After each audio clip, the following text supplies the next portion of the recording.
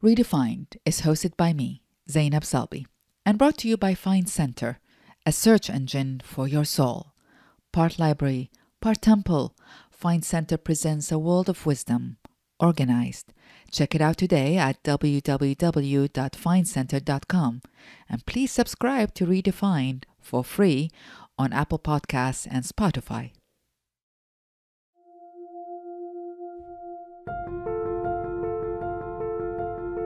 What's most important about life? What is the essence of life? Is it what we do, how much we earn, how many social media followers we have? Or is it, do we live our lives in kindness to ourselves and to others? Do we live our lives in love to ourselves and to others? In nearly losing my life, I was confronted with these questions, and it led me to the conversations that make up Redefined, about how we draw our inner maps and the pursuit of meaningful personal change. My guest this week is CNN anchor and best-selling author Don Lemon. Now, every night, as I'm sure many of you do, I watch Don present the news on his CNN show as only he can, combining real talk and brilliant analysis with big-heartedness, all his own. Our conversation today, though, serves to explore that big heart even more and to go deeper into some of Don's biggest challenges and what he's learned by living through them. And this is a man who has grieved a sister, embraced his sexuality, and worked tirelessly to understand and communicate what it means to be Black in America. It takes courage to do that, and it takes a lot of risks, to be honest. Something that I really admire about Don and how he has taken it all the way to open his heart to the public wider and wider all the time. Hear more about how Don does it and all about his new must-read book, This is the Fire.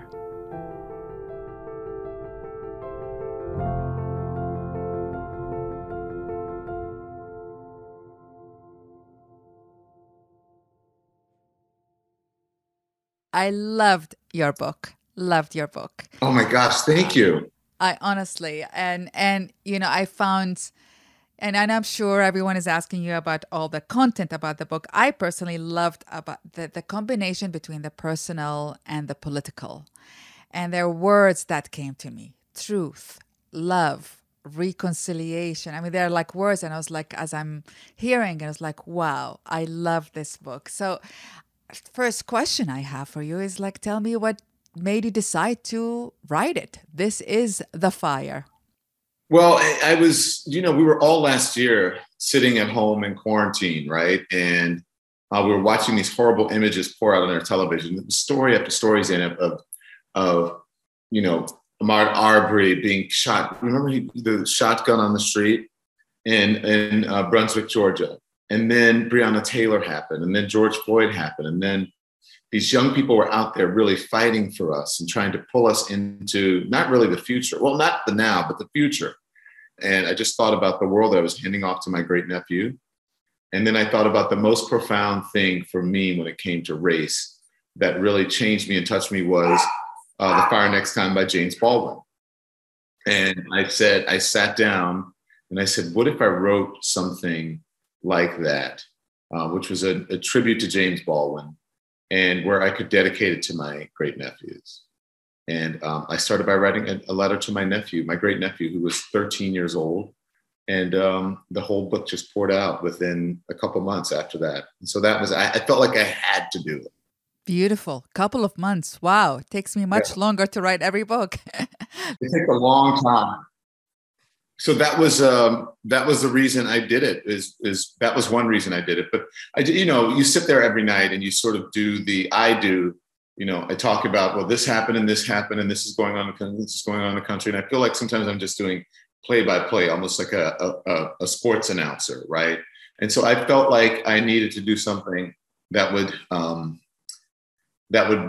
last longer, that was more concentrated, and that couldn't be diluted over time. And so you can pick up this book and you still get the full effect of not only what this moment means, but the moments, since James Baldwin wrote his book, the Sweep of History Over Time and Racism in this Country, and then Going into the Future. I just wanted something that was beautifully written and that came from my heart. And it did come from your heart. I actually really very much felt it. It wasn't only political. I'm curious about the process, because it was very courageous, some of the things that you shared in the book on your personal journey. As a journalist, not every journalist want to share their personal journey. You know, it's a risk almost to share that aspect, whether it is, you know, the story of, I mean, we have Baldwin and we have race in America and we have the politics, but you also talk about your molestation, and you talk about your trip to Africa with your mother, and you talk about all of these aspects of it. And that is risky, to show emotions as a journalist. How did you go about that? Did it feel like a risk for you? It did. Well, anytime you're writing a book, you know, you're putting yourself out there for criticism from everybody, right? And you're just kind of opening yourself, you're opening the door and you're saying, come on in, criticize me. So yeah, it did feel that way. And you know, I don't think that you can, something that something that is this personal and that affects so many people, especially marginalized people and underserved people and people whose stories have not been written throughout history. It's vulnerability. You have to be vulnerable in order to do it. You have to be empathetic, you have to be vulnerable, and you have to share yourself, especially if you want to touch people. And I think the only way you can touch people is in a personal way. It's through sharing my story and telling about my journey and how I feel, whether that's right or wrong, whatever you think it is. It's my story. This is how I feel. And so, yeah, it was tough to do. But if you watch me at night, you know, I'm very open. I share everything. I think that's been a part of whatever success that I've had, whatever degree of success that I have, that I've just been really open and really vulnerable about it. And it gets tough. I mean, look, it's tough talking about this all the time, as you know. It's just, it can be exhausting and draining. And when I come home, I just want to, you know, I don't want to do it. I don't want to talk about it anymore, because I talk about it for hours at work. But then, you know, I had to come home and write the book, and it wasn't easy. So yeah, you picked up on something that, you know, I think you can sense. Yeah. Well, I have, yes. And you go home, and home is Sag Harbor, Dan, and it's like the epicenter of white privilege. And I have lots of friends that I love there. So some of them are common friends. I mean, but it's epicenter of white privilege, you know. How do you reconcile that? And I ask you that from a very personal perspective. You know, the times I've been on your show, I've been talking about ISIS and Iraq and the invasion of Iraq and all of that. And I gotta tell you, it is hard for me to reconcile between the rage and the anger and the pain at seeing my own home country destroyed by America to a great extent, not 100%, but to a great extent. And between the fact that I live in America and I love this country and I love my friends, and that reconciliation between the pain and the anger and between the love and the joy is a constant challenge for me. It's a everyday challenge. How do you do it? What's your philosophy about it? How do you handle it? Oh my gosh, the constant challenge. But the interesting thing that I do have to say is that one reason I picked Sag Harbor is because of what it stood for. And that's, you know, I write about it in the book. I write about Maud K. Terry and her sister Amazie Lee Meredith and what they did and how they carved out this space and this land for Black people to have vacation homes. And so that was one of the reasons I picked Sag Harbor. But yeah, it is. And, you know, the interesting thing is that when you said it's the epicenter of white privilege. I mean, there are a lot of middle-class people there, but that has nothing to do with, with privilege, whether you're middle class or whatever, or upper class or whatever. Money doesn't shield you from discrimination, and being poor in a way does affect that.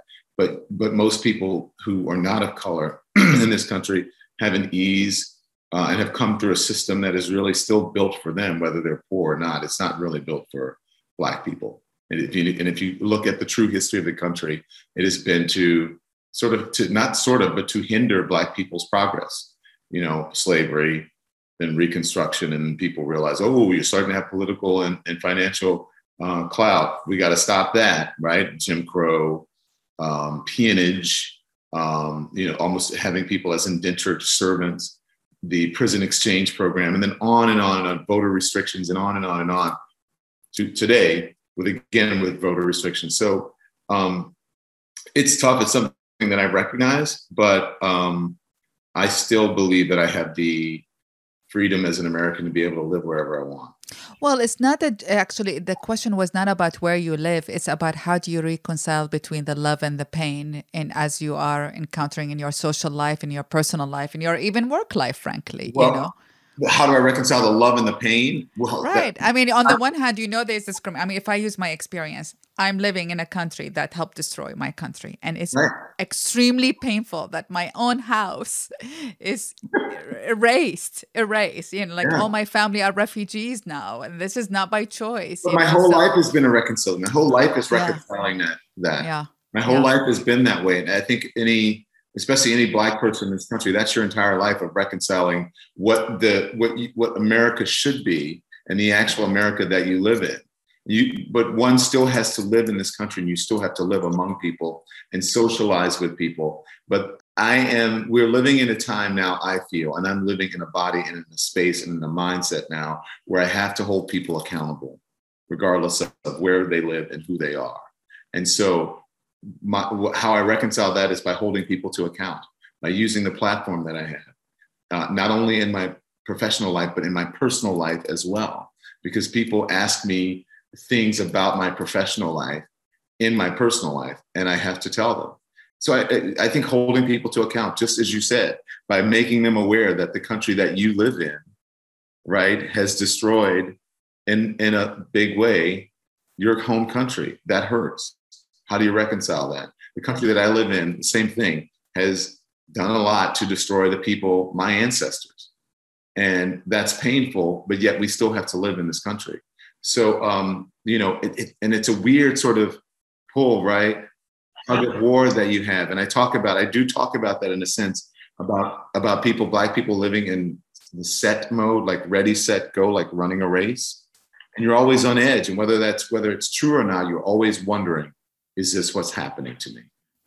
You also talk about reconciliation in your book. And I found it interesting because you talk about the South African experience, you talk about, but I didn't hear, and maybe I missed it. How do you believe reconciliation can happen in America? And can reconciliation happen in America? I think you believe it can, but what's the process? That's tough right now. When I was writing the book, I probably would have said we're in the middle of the process, or we're starting in the middle of it. We're starting the process now with the election. What had happened with the election, the insurrection that happened on Capitol Hill showed us that we were in the last vestiges or the last throes of racism. And I still do believe that, of white supremacy, I should say, not racism, of white supremacy in this country. But now looking at what's happening with voter restrictions, that process is going to be even harder. The process of reconciliation is going to be even harder because you have people who are trying to take away one of the fundamental rights that we have in this country. And I believe the biggest fundamental right, and that's the right to vote and to be able to choose who we have as leaders and the direction of the world or the country, and really taking away agency. And so I don't know what the answer is. I'm not a politician. Maybe I should be. But I think that now the only party that can help to save our democracy is a Democratic Party. And I'm not a political person, because the Republicans now are operating in a place of non-truth, of trying to limit people's ability to have rights, and really just lying and gaslighting, and they just want to win at every turn. And so I don't know what's going to help. I think Democrats need to have a backbone and stand up and fight for the democracy. Otherwise, we're in deep doo-doo. But I think it's really going to come. If it's going to come, it's from all of these people who are right-minded, and I don't mean right or left-leaning, but have the right mindset to get together and realize their power.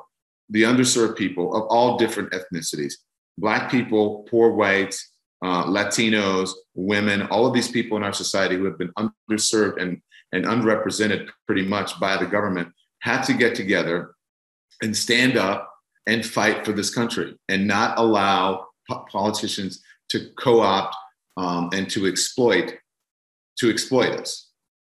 Then we'll be able to start the process of reconciliation, no matter what the politicians try to do, and no matter what the larger culture tries to do as of now to hang on to power as the demographics start to dwindle and we become a majority country. Brilliant. So first, reconciliation, as I'm hearing from you, starts with actually righting the wrong. Yes. And then only then can we talk about, okay, how do we reconcile for the future? Yeah, but righting that wrong, I said, is going to be tough because restricting people's ability to be able to choose their own leaders is not righting a wrong. It's actually regression. Yeah, but we are in the fight of righting the wrong right now. Yes, in the middle of it. Talking about righting the wrong, I happen to live in Edward R. Murrow's house. Actually, it's a log cabin upstate New York, and it happens a combination of a happenstance and intentionality on behalf of the sellers. And so I sat reading Edward R. Murrow's book, and I wish I could smoke a cigarette like that at night, even though I'm a non-smoker. And just sit there at night and talk to people. Exactly. Well, these days we can smoke other things as well. It's a log cabin here. So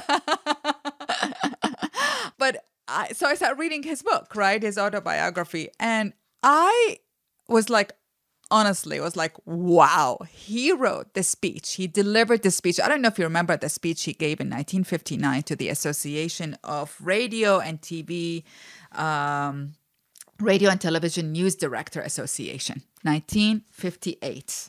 And I want to read you a paragraph of it and see what you think about it. And he is talking about the media. He says, sometimes there's a clash between the public interest and the corporate interest. Upon occasions, economic and editorial judgment are in conflict. He goes on and says, he says a lot of interesting things, but this is one of the interesting paragraphs I find it that he says, it may be that the present system can survive. Perhaps the money-making machine has some kind of built-in perpetual motion, but I do not think so. We are currently wealthy, fat, comfortable, and complacent. Our mass media reflects that. But unless we get up of our fat surpluses and recognize that television is being used to distract, dilute, amuse, and insulate us, then television and those who finance it, those who look at it, and those who work at it may see a totally different picture too late. I began by saying that our history will be what we make of it. If we go on as we are, then history will take its revenge, and retributions will not limp in catching up with us. Do you think he was prescient in his assessment of the future of journalism as we are, just surviving an era where journalists were called the enemy of the state, where, talking about Republican, but where you have a lot of journalism in this country that is not about the truth and it's about commercial interests. What do you think about some of his speeches? What I wrote. I think he was brilliant. Listen, obviously he was prescient. He was living in a different time. I just wonder what he would have thought of social media. And maybe it's that, saying, what he's saying there basically is one day the chickens are going to come home to roost. And I think they are, because we haven't used, he mentioned in that specifically television. He said those who fund television. Listen, I don't think, obviously the last administration was, used the power of the pulpit to attack the institution of journalism. And I think in more ways than one, it was usually someone on television, because the last administration was obsessed with cable television. Although he did attack the Washington Post and the New York Times, and he called us fake news media. But I do think Edward R. Murrow is right. And which is the reason why I conduct myself, Zainab, the way that I do every single night on television, and whenever I have the opportunity to speak to people through this medium, or the medium of journalism. The reason that I speak with such honesty and bluntness and frankness is because there is a lack of it so much in so many places. And I'm not talking about the folks who are doing good, legacy media, people who have standards and practices and rules and believe in facts. But there are members, there are organizations that call themselves news organizations that don't deserve that title, news. It should be entertainment program. Quite frankly, it should be Fox Entertainment program or Fox Entertainment channel instead of the Fox News channel, because they don't have to operate in facts. It's a lot of it is fiction, and it's made to entertain an audience and to reaffirm already long held beliefs. And a lot of those beliefs center around white supremacy, right? And a structure for the country that has been put into place that they think should continue to stay that way. So do I think that Edward R. Murrow was right? Absolutely. Do I think that we're paying the price for things that those who came before us did? Yes. Do I think the people who, as he said, have funded television and have used it, especially the news portion of television, and have used it for profit, are they to blame? Yes. But I do think that goes beyond the journalists on television. That's above our pay grade. We don't decide those things. We only operate within that ecosystem. So yeah, I do think that we need to change, and maybe if journalism wasn't for profit, part of the for-profit wing of an organization, that perhaps there would be more rules. There wouldn't be such competition for money above everything. Politics would not have such a stronghold in this medium, and that it can be covered and dealt with fairly. So in a sense, I will agree with what he says, but I do think that Edward R. Murrow, as great and as beloved as he is and was operating at a time that was quite different than we're operating in now. It's true. I actually have to read you because you talk about the nonprofit. He said there is no suggestion here that networks or individual stations should be operated as philanthropies. But I can find nothing in the Bill of Rights or in the Communication Act which says that they must increase their net profits each year, lest the republic collapse. So it is about, it's in the nuances. But I mean, I guess the question is what needs to be redefined in the media sector. And one of the things I hear from you is call it entertainment, like called Fox Entertainment. You should call entertainment. You should listen every night when I give at the beginning of my show what I call my take. It is called Don's Take, right? And when I will also say, in my estimation, I try not to give my opinion because I don't do opinion journalism. I give my point of view as an American who happens to be Black, who happens to be gay, who lives in this society and in this country and in this world now. I'm giving my point of view, but everything I say is based in fact, and it must be based in fact. And I think that people can do that. You can give an analysis of something without lying about it or trying to co-opt or corrupt people. And I do think that many of the organizations who call them, or a number of the organizations who call themselves news organizations, they don't do that. They just can make up things and lead their audience astray. And then what happens? You get an insurrection on Capitol Hill from people who don't have the correct information, for people who are believing in lies because you have told them those lies. And then they end up being prosecuted. But I think with people who are operating on facts, on the correct, especially the correct history in this country, if the entire history of this country was told and those who contributed, I think you'd have less of a possibility of people who are ending up trying to overthrow the government on the day that an election is supposed to be certified, and then continuing to believe in the lies of a leader who finds it impossible to tell the truth. Yeah, thank you. So I want to switch to the personal, because this podcast is called Redefined. And yes. Dan, I don't know if you know, but I actually, disappeared out of the world because I found myself in the ICU struggling between life and death and thinking that I'm taking my last breath a couple of years ago. And it took me a year to slowly, step by step, breath by breath, to I don't call it come back to life. I call it arrive back to my heart, actually. It's arrived to, not back, I arrived to my, but in the process, I learned that, wow, all the things that I have defined about my life were actually irrelevant as I am, in that moment between life and death, which is not a moment, it became a year, and I started deciding I need to understand what is the most essence, what's the most important things about life, and how have turning moments in people's lives taught them about the most important things about life. And I want to ask you a question about your sister's death, because when you narrated it, you, oh my God, you made me cry. Let me say, I'm going to cry now. It took me back to my own loss of my own mother. And I really appreciate how you put your heart in it in a very beautiful way. What have that death taught you? Ooh, Of that indeed. part of the book was the hardest to read. It took me forever. I couldn't get the words out. And when I finally would, when I could get enough breath in my lungs to be able to read it, I couldn't see it because I was crying. What did that loss mean to me? Is that the No, correct? what has it taught you about life, about the most important things about life? Well, the interesting thing is when you can hear it from your mom or from your mentors, it's like, brush things off. Don't worry about people. Don't let other people influence you. Don't worry about what people think about you or what people say about you.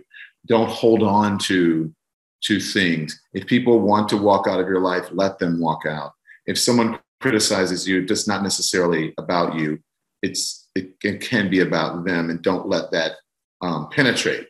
What my sister's death gave me was, I shouldn't say as a devil may care attitude, but I really don't give a what about what you think about me. It gave me an urgency about life and leading my life, leaning into my life, those who I love, and where I want my life to go, whichever waters I would choose. I may choose, I'm going to go away from the river and I'm going to go into the ocean, because that's where I think the path is for me. So it gave me that. I have a sense of urgency about what I'm going to do with my platform every single day and every single night. I don't, there was something in the news now where someone on another channel is spewing all this stuff about me, and people are saying, oh my gosh, I'm so sorry this is happening to you. And I'm like, what are you talking about? Because it just doesn't penetrate me. I don't really care.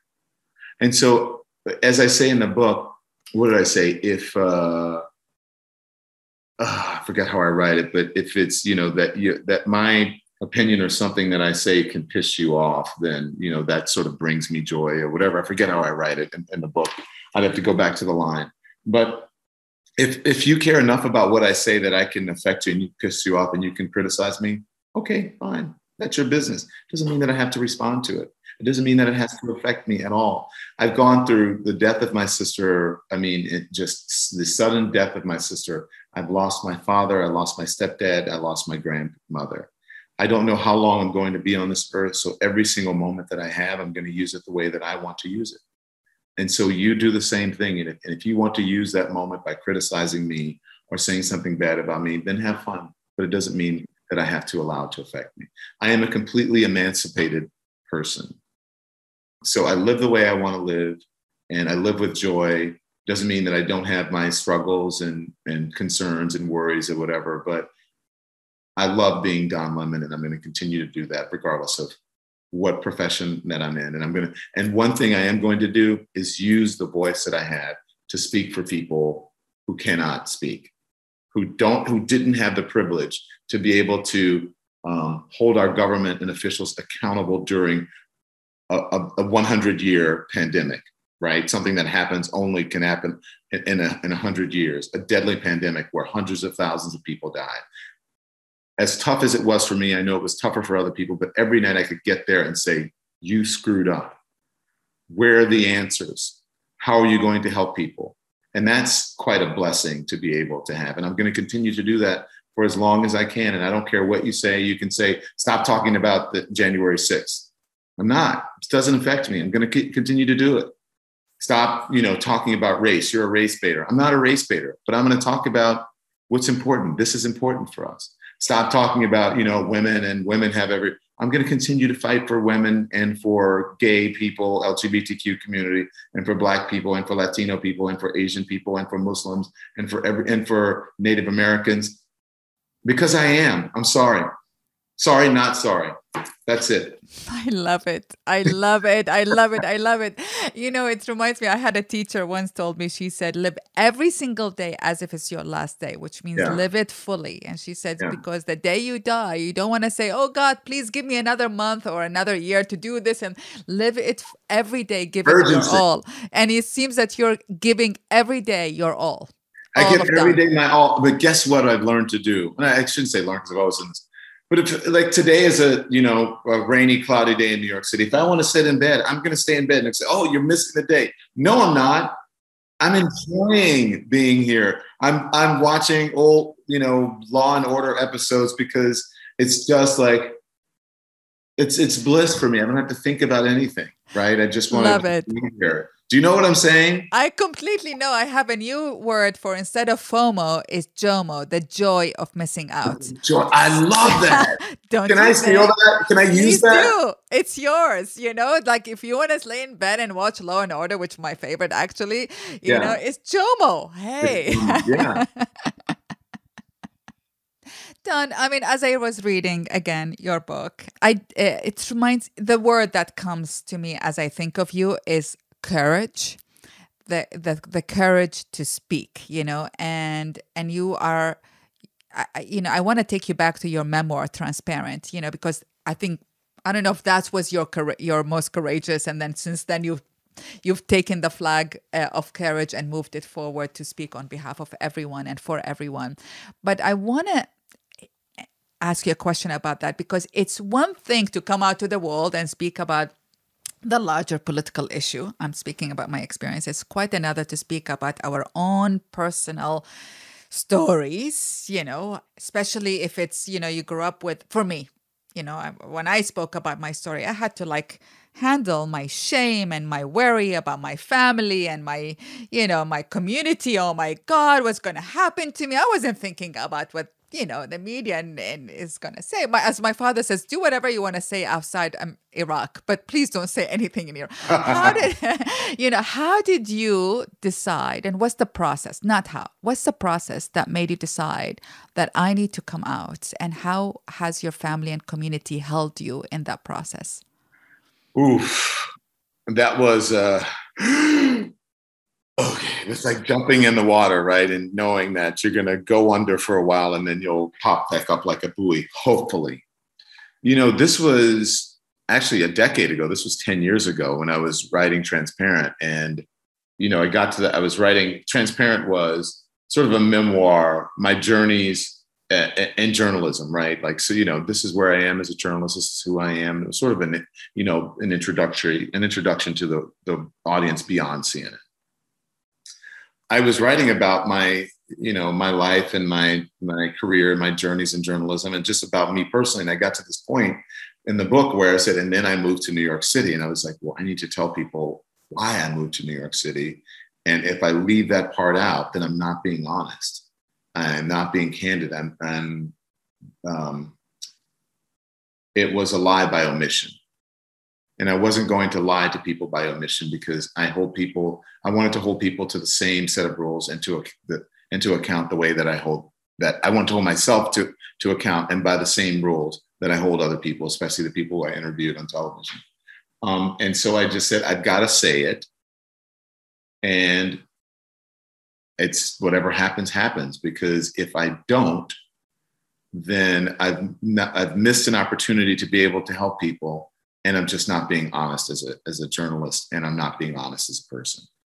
And so I wrote it and I put it in there, and I said, I can put it in there, but then I can always take it out. They were like, you can always take it out. And I said, okay. And I put it in, and they called me and they said, all right, we're going to go publish. You want to leave this? And I said, yeah, leave it. And that was it. But I thought that after this book that I wouldn't have a career, that people wouldn't watch me, that my family and people would laugh and say, I told you he was, an F word, or he was gay or a homo or a sissy or a punk and all that stuff. And I said, you know what? Whatever. And it turned out I think to be the right thing. Zainab, there were people who told me, even representatives who said, do you always want to be known as the gay anchor? And back then I was like, no, I don't actually. And then now I'm like, yeah, of course I do. And it's a whole sort of shame and internalized homophobia that you have in you because that's the way it is. It was ingrained and you thought it was bad. And now I don't think being gay is bad. So if someone calls me the gay anchor, I'll be like, oh, hey, here I am. What's up? It's not a bad thing. But back then we thought it was. So it was, yes, it was really tough. I already had, and the reason that I think my mom and, my family members may have had some hesitancy about it is because they felt that I already had one mark against me. I'm already Black in this society. And why do you want to add something else? And and the whole thing, do people have to know who you sleep with and what you do in the bedroom? And I'm like, well, I'm not telling people what I do in the bedroom or exactly who I'm sleeping with. I'm just telling them that who I am. And I want to be able to share a story about someone I'm seeing or my dating life, just as you do every single day, or your married life, or your children, or whatever, just as you do every single day, or what you did on vacation, or the fishing trip you went on with your family. I want to be able to have that same right and ease as an American, and joy as an American to be able to do that as a human being. And so I left it in there, and there it is.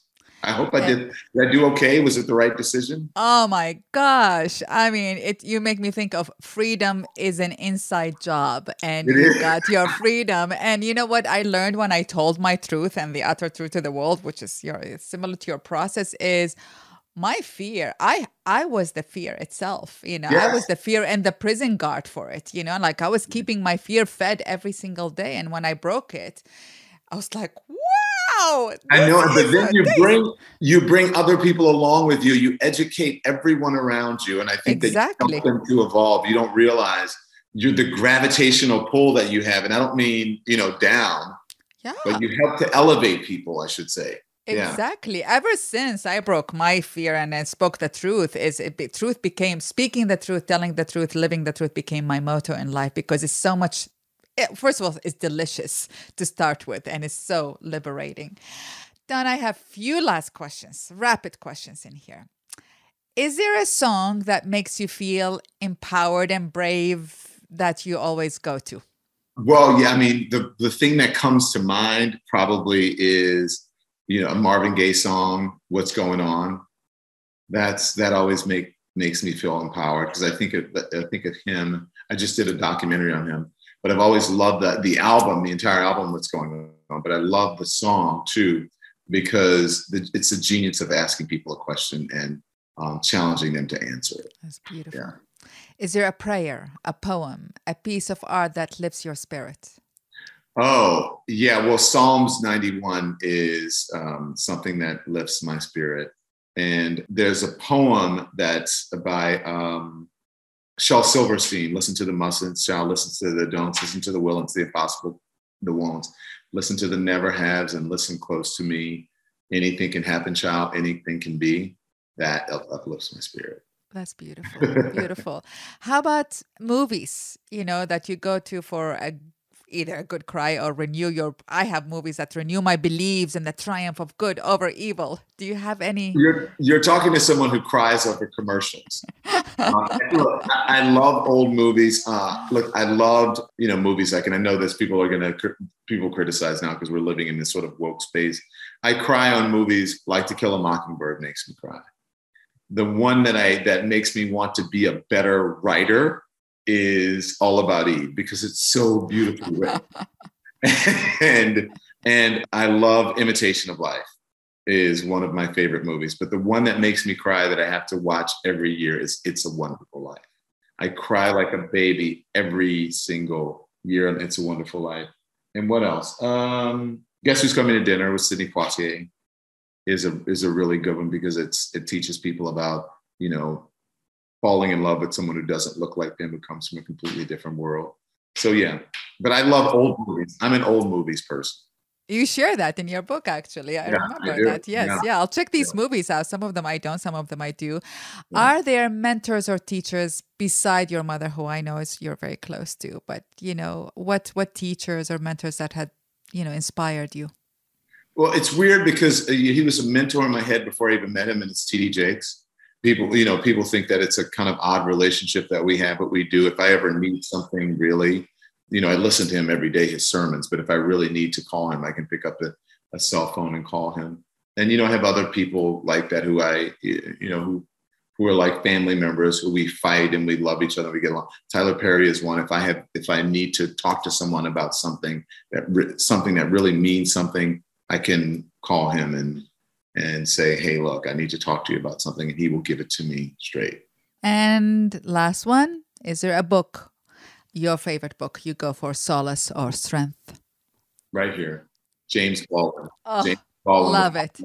The Fire Next Time. And this is one of my oldest copies right here. Oh, love it. Love it. I love that.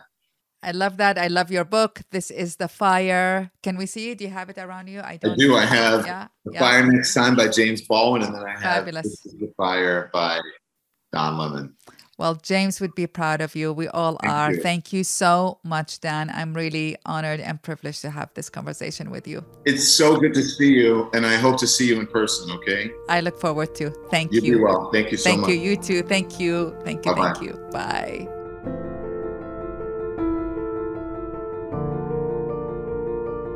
And that was Don Lemon. His new book is This is the Fire. You can follow Don on Instagram at DonLemonCNN.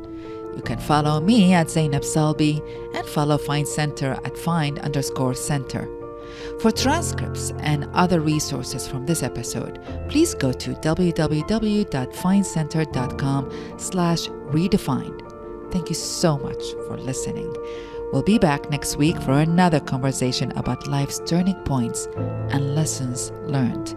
My guest will be author and Buddhist spiritual leader, Reverend Angel Kyoto Williams. Redefined is produced by me, Zainab Salbi, along with Rob Carso, Casey Khan, and Howie Khan at Freetime Media. Our music is by John Palmer. Special thanks to Neil Goldman, Jen Tardif, Elijah Townsend, Amanda Graber, Jesse Stormo, and Don Lemon's team at Little Brown and CNN.